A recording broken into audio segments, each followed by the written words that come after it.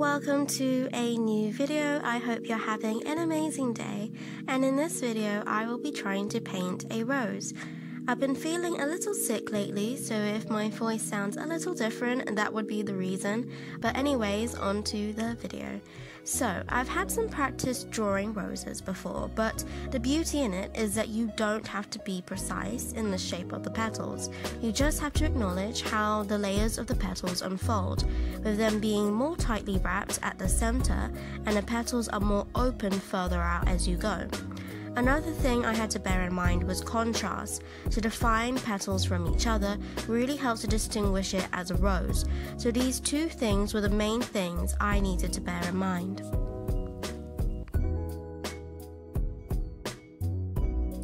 So, when trying out anything, this wasn't my first attempt, but my third. The first attempt, I wanted to use an abstract wet-on-wet technique, but this was a lot difficult than I thought, and it didn't go quite to plan. The second attempt was the same technique as this painting, but I made it too saturated with color too early, and I also tried to use the same exact colors that I saw in my photo reference and translating that to the painting. However, this made it a little muddy and complicated and did not achieve what I wanted. I used browns for the shadows and it was too harsh, and so I started again. So I had more things to bear in mind in this third attempt, and that is to stick with the maximum of 3 colors and to simply make shadows from saturating the colors I was using.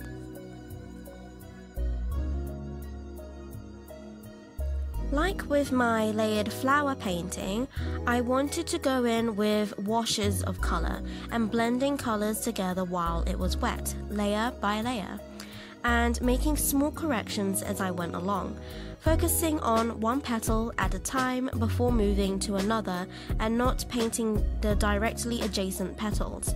Ideally, I wouldn't have done 3 colors as a beginner, but I couldn't help but step up to the challenge. So although I didn't show it in this video, I did sketch out an outline for the rose. This really helped me to concentrate on the contrast of each individual petal and guide me to make corrections. I did make the darks darker and more colorful than the original reference, and I think it turned out well. Of course, there are a few things I could have done better, and that was leaving out some of the page for highlights, so the edges of the petals at the top can just pop.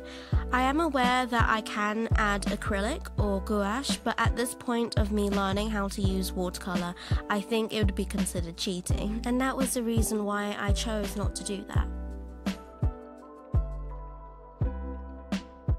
I really enjoyed painting this rose and will definitely return to painting roses and other flowers, and possibly in monochrome to focus on tone and highlights, and also trying to paint a little larger to get more detail.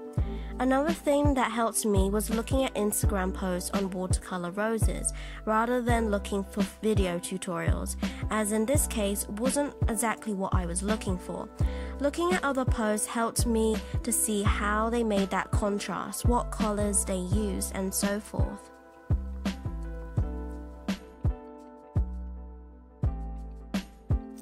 Oh yeah, and when you see my head popping in and out of view of the camera, that is because it helps me to see and have more control when I paint, when I get closer to the painting, so that was the reason for that. I'm very excited because, at least for me, I'm seeing a difference from the last 2 watercolor videos, and I'm seeing improvements, so I'm so excited to be making videos every week and keeping this up and seeing where it takes me.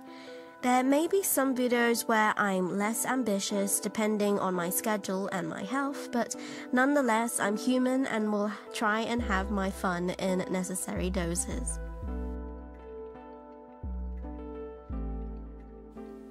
Okie dokie, so that's all from me today.